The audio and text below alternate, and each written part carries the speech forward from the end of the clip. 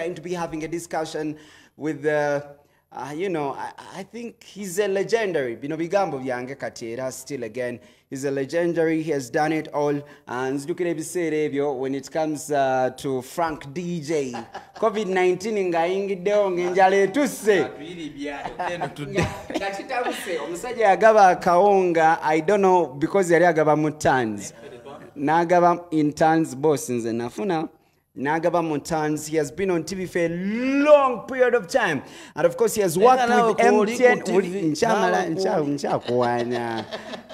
He has been sponsored by MTN, I don't know for the last how many years. You know, MTN made it possible for Chigunde show to be happening. I think MTN bagamba, you know, this time everything is just double. Kasobango ina line ya MTN genda kusimu yo nyigemu star 150 *10 hash, then MBs then they are going to just double it. He has worked with MTN alingange yabawa sobo wasa. Akoza ku TV na yakola emirimu jaffe akola ku TV na ye buzibu kale bwayina mu obwakabi. Nti yagenda Kenya nagenda Tanzania. Anyway, to keep the long story short, I'm here with Tuff B. Yes, and before I can even forget, I never chali bayamba bambi. Waloba chali, you know, abainamu embera. Let me just keep it there. Abainamu embera. But you know, I never na almost balinganga chukumi bayamba. You know, nga tasobla kwerisa, tasobla kwenywesa, chimutapuseko. Na bambi naba belerawo. Yono chali wange. Tuff B. Yes, Lucy. Simanyi oba gwe inacho yagalo bagamba batwile wali mu nze kusaba MTN ekufula ambassador nawe wekintu kino kisobola ekufula ambassador no ekintu kino because I don't know for how long we've been there as we have been there. Always miaka 10 mu business on TV. Ngana fije chimunange miaka 10. Oshitegera because me I got on TV in 2007. Nawe kenyini wali mu that time. Oshitegera. Rako wali makamalala. But you've achieved a lot of things. TV has been a whole revolving. You know, okweyubula. Ate nga twakiva mudda. Neno nyagolekawo nakubula. Because I'm not dissing the talents that were there back then. I see the talents surviving. The new talents, I'm not saying they are bad. Nebali mukopaluze, bagala kolanga Tuff, bagala kolanga gundi. I will take you 8 years, no, I will take you 5 years ago. When you first came at Record TV, you'll be surprised, be like, wow. A little bit later. So I got so glad.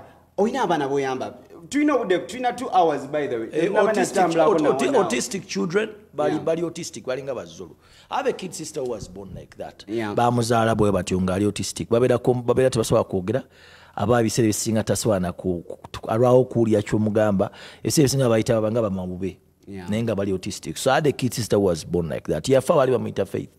Then we are fans in Ngamba no. In her memory, we've been trying to push it on and on thanks to MTN being a brand ambassador. Literally, it's the only fund I have. So let's imagine, because there are people like us saying, but now let's imagine there are people maybe home from wherever they are watching from, and then they're like, you know, for such kind of kids in a relative way. We have a home called Dolphin Foundation Uganda, Special Kids, Dolphin Foundation, Special Kids, Special Children. But Sanga Bunga Okureka Oku, it's a big home. We accommodate over 101 children. 55 come from the community. 41 stay at the premises. Kati abazadde abasinga, they used to think omwana bandoga bayitanga dogo. We're like, no, si dogo. This is like omwana ali epileptic. Being epileptic or gwensimbu. Epilepsy. Omwana funa gwensimbu. It is natural. Chiba katonda ya chilita. So no mwana ate naye asobola okutereera mu mpola. Era babeera mu both. They communicate somehow. You know, God has made them very intelligent. Ayinza obutogera abazati naye bw'atandika okubaako kyagamba bakikola ki. Then second abamba missing amuka vitamin just ngomwana omukuziza abazadde balisa bana chips omwana tamulisa ku muyembe tamwa katunkuma tamwa butula those small vitamins feze tubaweererawo then ne babeerawo no batabasibira mu nju because some parents babasibiranga mu nju amuyita kisirani tayagala aveyo bamulabe some komire limonda waliwo kyali wange Calvin ayina engeri gye yakwasaganyamu ekintu kye n'akola embaga doing things right. Bobby Wine ayina engeri gye yakolamu ebintu bye right n'agenda kusomero n'afuna degree ye n'amala n'afuna omukyala ayimba agizimbye ayina omulimu then n'amala you know the process ne graduating exactly how it has to be. Then the same to you, keeping other factors constant. You know, I've seen you graduate from one step to another. Forgive me, so there's a way you inspire, when the media people, when most of the people thought, and then the Kaunga came through. Let's talk about that part. I wanted to look at Kaunga in the camera. Now, because you gave the media Kaunga kali wekati. Kaunga tewali kolya ngenzeka. It was a call of friends. Waone yayomba. Tewanjogeddeko, tewannangida, tenga nange naladeko sente. It was a unifying factor. Tough beef na ebbiri. Gundi oli waleta yakamu na waleta yebbiri. But the problem was one. Tewakisobola kutwala bungo bwe ntubutwala ntubuwa bantu individually. You had to take it to the ministry. Okitegeera. So nengamba ono manyi lwaki obunga buno tulina ttaani zaffe eziwerera ddala ttaani aga. Tukwate 10 zigende mu bantu. 10 zigende mu bannamawulire. Because sigenda ate kukwata nze contribution yange gye ntaddeko ku gye muleese yonna. Ate njiwe baali bamboka. Leka ne bannamawulire bakole ki? Bagabaneko. In fact, I did a Facebook live that day. Nenebaza my very good friend Abera America. Abera America. Abera America bamuyita. I forget the name. I forget the name. Abera America is my good friend Musoga. Nangamba Tuff tuweyo obuwunga netuwaayo naye namwogera ku Facebook live nangamba nalabye live gyotanjogeddeko ne mugamba muganda wange nze ndi celebrity nze ndi musajja wa celebrity tewali abaana bawuli abamu tebagenda kwogerako bwe balaba Tuff BFS kiringa omuyimbi wakola kolabo n'omuyimbi ow'amaanyi tosobola gamba nti oluyimba lwa upcoming artist Michael bagamba lwa Johnny Black wakola ki gobamanyi but literally I did thank my friend. I talked about him bamwita Ranchman. Yes. Namogera ku Facebook yange mugana wange nze ne Ranchman twagase resources kati ye nanyiga nagamba tewanjogedde but which I understand. I'm talking about Facebook. Ennaku zino beera mu inspiration ebiseera ebisinga abantu balowooza omuntu abeera mu inspiration. Ennaku ebe mutta naye gwe buli kaseera inspiration otuzambuza maanyi gamba wayi omanya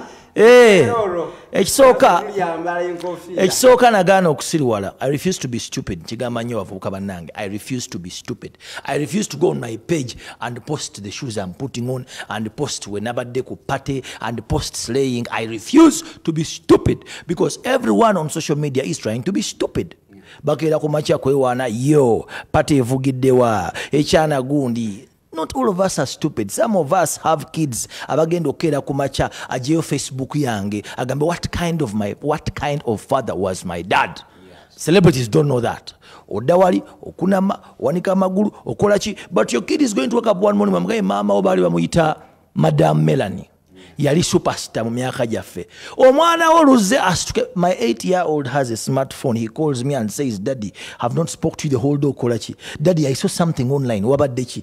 If the kids are that smart at the age of 8, how do you think your kid is going to think of you? Ngoli ku Facebook, owanise ekigere, oli mu kusireyinga, weeyira omwenge, oli mu kukisinga basajja na bakazi. What is your kid going to think of you? That is why Tuff will never write something stupid on his page.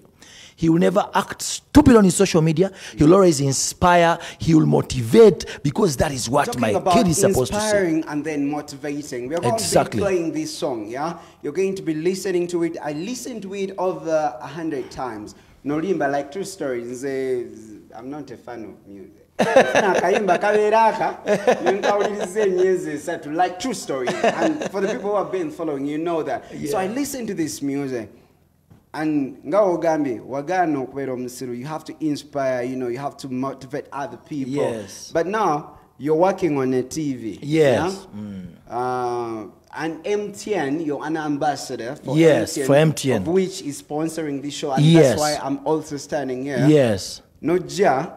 and then n'okuba n'oluyimba wabadde oyambadde kanjiyite engule baleeti kanjiyite engule ng'oyambadde engule baleeti main song ng'ayambadde baleeti you know, and then n'oyogera ebigambo ebyo of which tulina abakyali baffe toli mwavu mutwe babagoba ku TV ya namulinda ne bamugoba ku TV kati goli joli kati nga nawe basobola okukanga mu vibe ogijja n'ogamba nze kampimba ekijja kije ng'ate teweesimba. There are two kinds of Tuff B bali aba waliwo Tuff B gwe wakeera ku makya n'owo omulimu contract akolere nga munnamawulire waliyo Tuff B omuyimbi.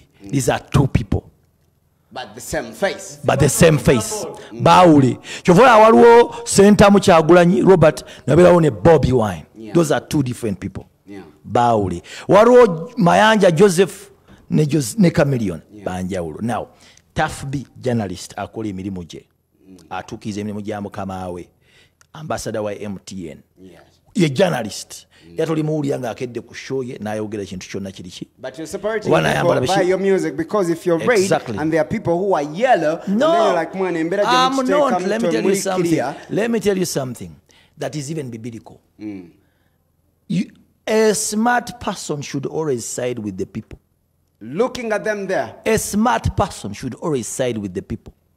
Not with the boss but with the people. So nze emirimu gyange giri njikola. Nali tekingana kwogera to speak out freely because we are in a democracy. Akayimba engeri gye nakawuliza emirundi mingi wena we wayimbye n'ogamba n'embuto kati zaagejja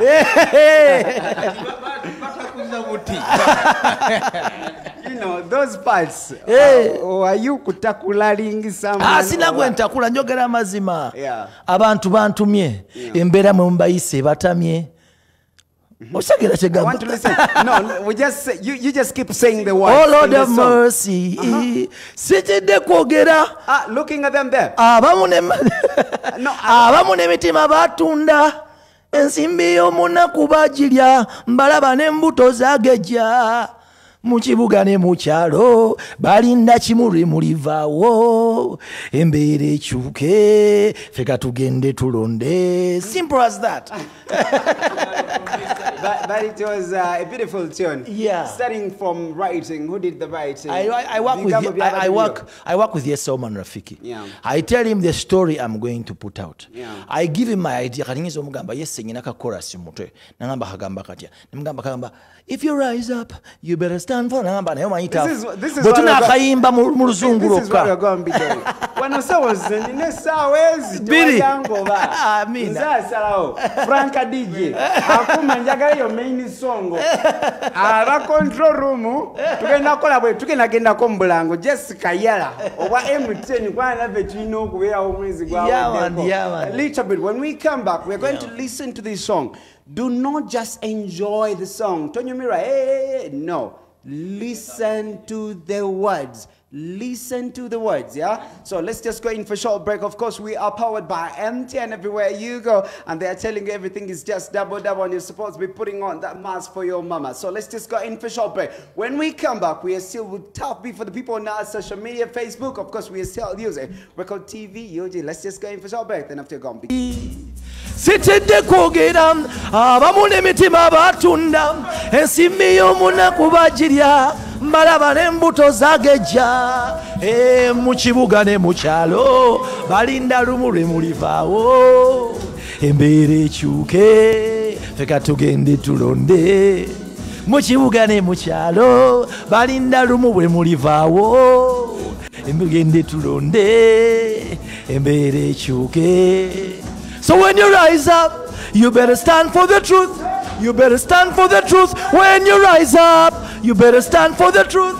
You better stand for the truth. When you rise up, you better stand for the truth. You better stand for the truth. When you rise up, you better stand for the truth. You better stand for the truth. When you rise up, you better stand for the truth. We better stand for the truth. When we rise up, we better stand for the truth. We better stand for the truth. When we rise up, we better stand for the truth. We better stand for the truth. When you rise up, you better stand for the truth. You better stand. Mu kibuga ne mu kyalo balinda kimulwe mulivaawo embeera ekyuke feka tugende tulonde mu kibuga ne mu kyalo balinda kimuwe mulivaawo egende tulonde embeera ekyuke eyalya ez'omusolo zamulakidde omulamuzi omusango yagumusalidde eya covid mwabiwulidde bizinensi zagudde zafukamidde abavubuka kyembagamba mukalulu tebabalimba zaffe timulitunda akalulu temukatunda. We better stand for the truth. We better stand for the truth. When you rise up, you better stand for the truth. You better stand for the truth. When you rise up, you better stand for the truth. You better stand for the truth. When you rise up, you better stand for the truth. You better, sister, ne police fusechi. Abantu bekwate kwatabachi. Atayina musango mwagazachi. Na yatenga rachi. Tulaba babikwetaya. Kubenguza fandalya amazima n'amateeka gakyuka mu kibuga ne mu kyalo kalinda kimu lwe mulivaawo embeera ekyuke feka tugende tulonde mu kibuga ne mu kyalo balinda kimu lwe mulivaawo bwirondije of a man where he stands in times of numbers and convenience, but where he stands in moments of controversy. For God and my country, I so speak. Nesi today, abantu bantumye bibatabye, embeera mubayise balumye, oh Lord have mercy. Nesitidde kwogera abamu n'emitima mwatunda ensimbi y'omunaku mwagirya malaba n'embuto zagejja tukomaawo balina kimu lwe mulivaawo embeera ekyuke feka tugende tulonde mu kibuga ne mu kyalo balina kimu lwe mulivwaka embeera tulonde embeera ekyuke. Oyinza okyaza abakyali ku TV nabo bakyali babe Kenya ne Tanzania. Waliwo omukulu omwe yayimba akayimba. Esebo. So if you stand for the truth, better be ready to stand alone. I say, yeah. I've watched all your interviews, all of them. Yeah. You can review or you can try to remember, and all of them. You always have a yellow and red, and you keep confusing people. Soka, when you look like a confida, Kano, yellow. No, I love bright colors. Yeah, bright colors. Microphone. Abasajja baddugavu nga ffe colors ziri bright zezitusika. Juga bituli beeru. Katumba nyambadde sambadde ka yellow na ka red baka blue tojja kundaba bulungi. I'm a dark man. You see, acha kinjagaza bright colors ezo. I'm not because wali bachali bafe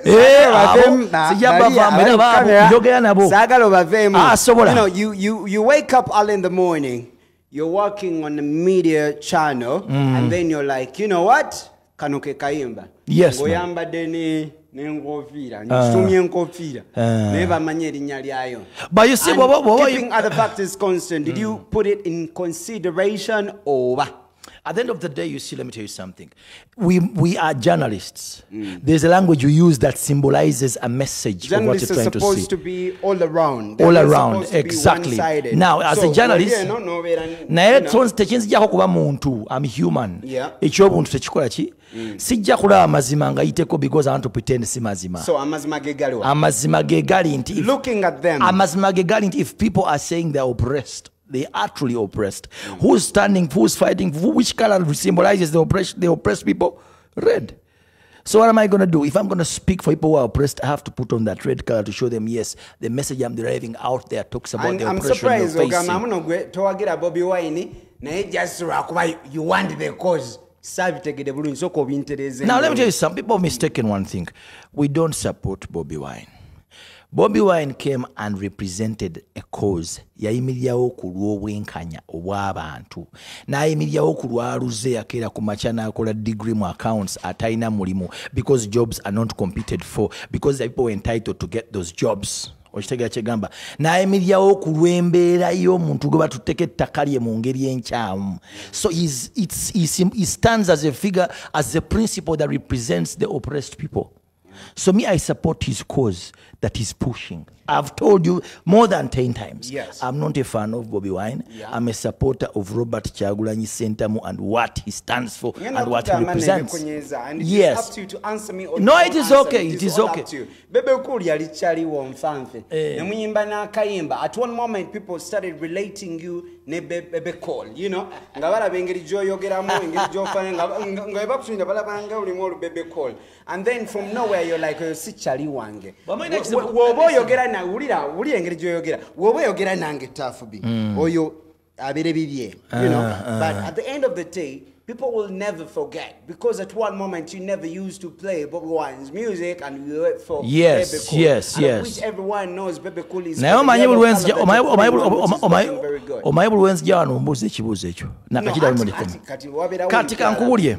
At the end of the day is olaba oyawukana na mukazi gwozaddemu baana babiri. Yes. Nga mukyala wo muwasizza mu kanisa ne mukera ne mufuna divorce. Nga mulina n'ekibagatta. Yes. Olaba oyawukana na muganda wo. What do I try to mean? People walk separate ways. What is that one thing that Fast forward. Buli omu yayamba munne. Yeah. By the time I came in 2007, endongo yo guy mwali temugirya nga temumatira. True. Ne mubakaka.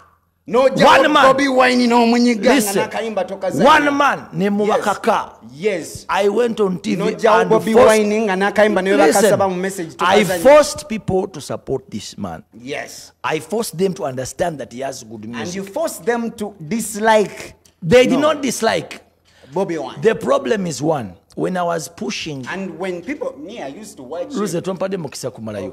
When I was pushing a man that I wanted the public to accept, you understand? Yeah. There's no way I could again compromise his situation of accepting him by pushing as well the person who was against him. Yeah.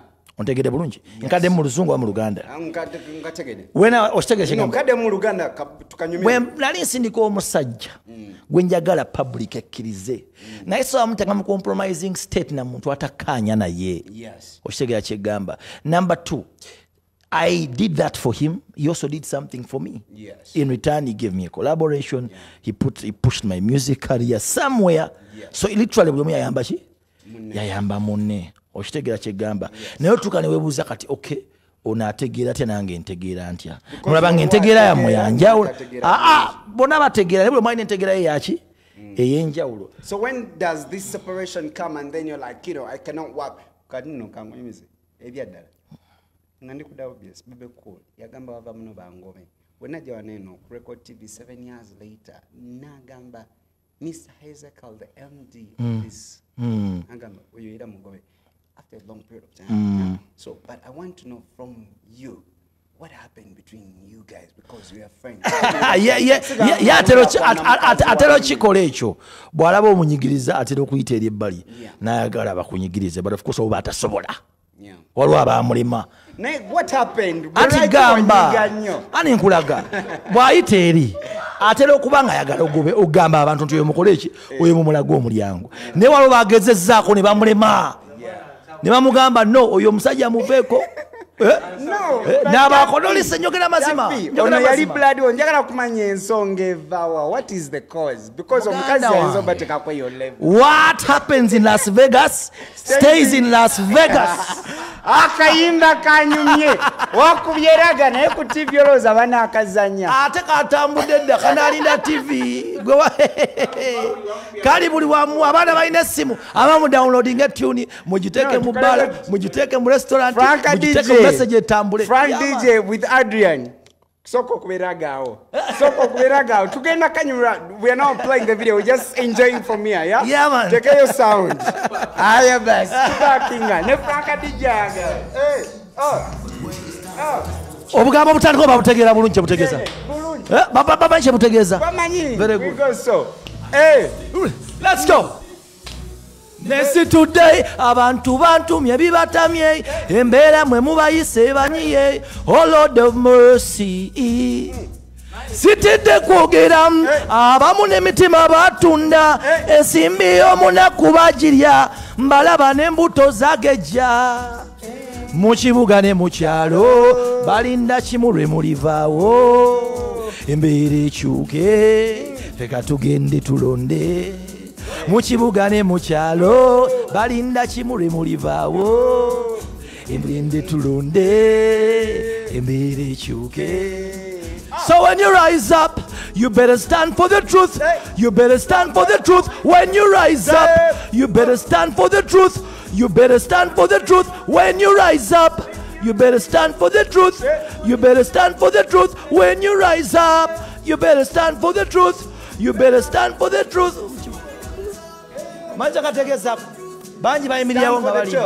Mazima. I love this one. Yeah. Stand for the truth. You better stand for the truth. When you rise up, you better stand for the truth. You better stand for the truth. When you rise up, you better stand for the truth. Mu kibuga ne mu kyalo balinda kimu lwe mulivaawo embeera ekyuke feka tugende tulonde mu kibuga ne mu kyalo balinda kimu lwe mulivaawo tugende tulonde embeera ekyo wulirako eyalya ez'omusolo zamulakidde omulamuzi omusango yagumusalidde ebya covid mwabiwulidde bizinensi zagudde zafukamidde abavubuka kyembagamba mu kalulu tebabalimba eggwanga temulitunda akalulu temukatunda. You better stand for the truth. When you rise up, you better stand for the truth. You better stand for the truth. When you rise up, you better stand for the truth. You better stand for the truth. When you rise up, put it on. Yeah, man. Exactly. Yimirira ku mazima. Do not compromise your integrity. Yeah. And basically, wobongama mu Uganda. Chicho wogezaako. Bangezaako kugamba bw'ovaayo n'ogamba nti nyimiridde ku lw'abantu embeera gye bayitamu. Yimirirawo ku mazima. Toyimirira wati. Waliwo abayimiriddewo nga bagamba munnange ffe tuyimiriddewo kubanga tuli ku sayidi eno lwansonga sayidi eno erina byekoze naye byagamba byekoze alina emmotoka bamuzimbidde akayumba bamuwaddeyo obusente agamba erina byekoze. Naturally ava mu bagiyita nsi ki? Is it Greenland? Is it Greenland? Agenda kujja ku show right now. Alabika atuuse n'otuuka. And he's saying several, and the song is very beautiful. Soko kebida mugesi omulala tubamaze bonna kati soko oteke eri tulaga uri just muteke obutezi just raga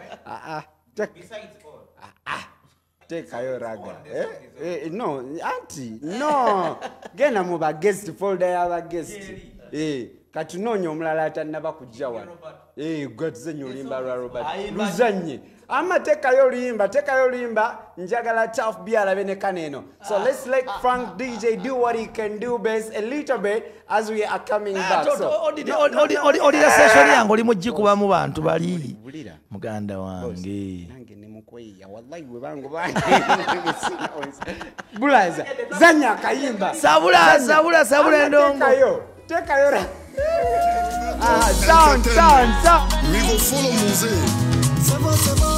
The fathers of the nation. I vote you for life. The fathers of the nation. I vote you for life. Musai kwagala, Eliana Madala. Walai kwagala, undi kumutima. Musai kwagala, Eliana Madala. Walai kwagala, undi kumutima. Omukwano gwa muzeeyi tegusangika yeye kasobola okufuga eggwanga lino nze ng'omuvubuka sirabangako ntalo amasomero agazimbye n'amalwaliro amasannyalaze mu byalo ffenna tuyakayi. The voice is calling on the youths.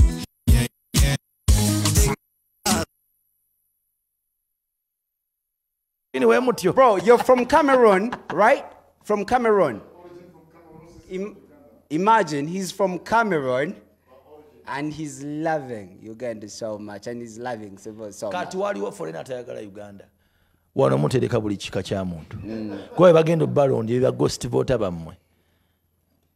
njogera mazima nze nsirise njogera mazima tewali muntu ali foreign atayagala ate secondly what at the end of the day nja kugamba ekintu kimu everyone is entitled to what their opinion. Exactly we're entitled to their opinion here people they're entitled to support whoever they want to support but for me when I see a young man who represents my ideas, who stands for the oppressed, who speaks for the voiceless. Do you think at any one moment to come, you know, or you don't think about that? I'm standing for Robert. Not at any one moment, even after the next 5 years. No. I'm Robert for Robert. If I wake up one morning and I believe Robert needs help, I'll step in. Where do you get this zeal to love the guy? You know, it is in this generation of His Excellency, the President of Uganda, that M10 is sponsoring you. You know, you're having a good car, you put on very well, you smell very well, you're working on the TV and everything works well for you in his generation. And, you know, Bajaja was about to go, boss. The humility. This young man has humility. Abadde mu comfort zone ye. Chicho ogenda okugamba okuwa senta mu kyatakoze. He has a good life, he's a rich young man, but he has left his comfort zone to go and represent the voiceless. People like me, when we see that, for a man who's standing, omuntu avayo n'akola ekyo muganda wange, that's not a selfish person. That's a man that cares for the others. People like me who have the same feeling, because I take care of autistic children, I come out and I'm like, okay, now this man... You're talking at Bobby Wine and he's looking at you. What is it that you tell him? Looking at him there in this camera. Bobby Wine. God does not qualify the qualified. He qualifies the chosen ones. He chooses. Muluganda. Katonda talonda batuukiridde. Wabula atuukiriza balonze. Akasemba akabebe kulu.